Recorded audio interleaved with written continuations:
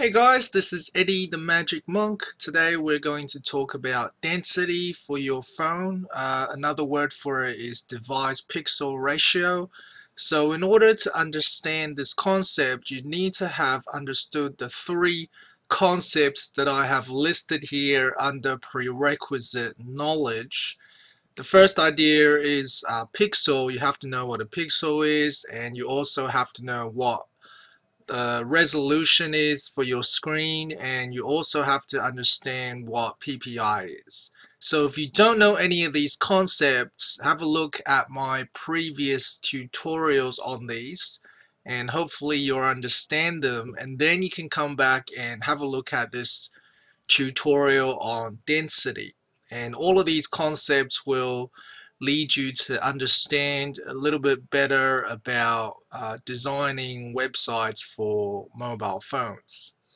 Okay, so I have drawn a picture of two phones here, an iPhone 3G and iPhone 4, and um, so the rectangle represents the dimensions of their display of the monitor. So iPhone 3G has a resolution of 320 by 480, whereas an iPhone 4 has a resolution of 640 by 960.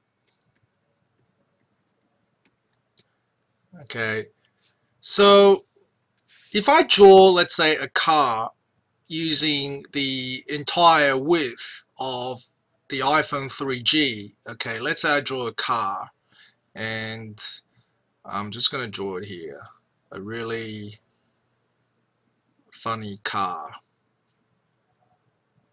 Okay, so what happens when you view it on iPhone 4 using the default settings, right? Because the car is 320 pixels wide, it's only going to be half the screen width on the iPhone 4. So it's going to look a bit like this. And the width is going to be smaller as well, since 960 is twice the size of 480, so the width is going to be half as well, so it'll look something like this. Right, so very badly drawn, but you get the idea. So that's what happens when you draw pictures when people view it in iPhone 4 using default settings. Because the screen width is 640 pixels, it's going to look a lot smaller than it looks on an iPhone 3G. Okay, so how does this relate to the term density? Well, density you can think of as how close the pixels are together. How close together the pixels are. Alright? Generally, when people talk about density, it's how close together some things are. So in this case, we're talking about the pixels. So when the density, when the screen width is 320 pixels,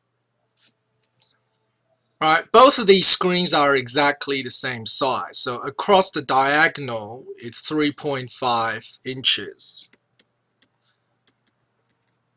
Alright, and it's the same with the iPhone 4, 3.5 inch. So obviously for the iPhone 4, the pixels are a lot closer together so that you can fit 640 pixels using the same screen. So therefore, if we give iPhone 3G a density value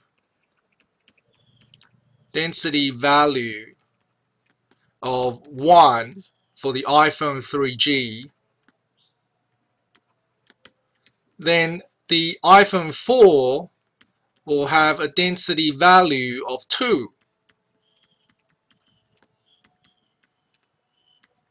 Alright, iPhone 4 will have a density value of 2 because the pixels are twice as close together.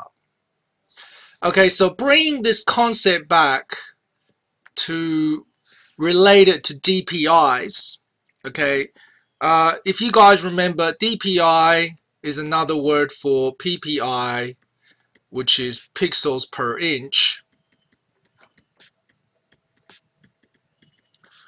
Right, now iPhone 3G, which is this device here, has a DPI of 163. Okay, so what happens is if a phone has a DPI value of around 160, then the density value we say is 1. Okay, 160 DPI equals a density value of 1. Now iPhone 4 has a density value of 326, so therefore around the density value of 320,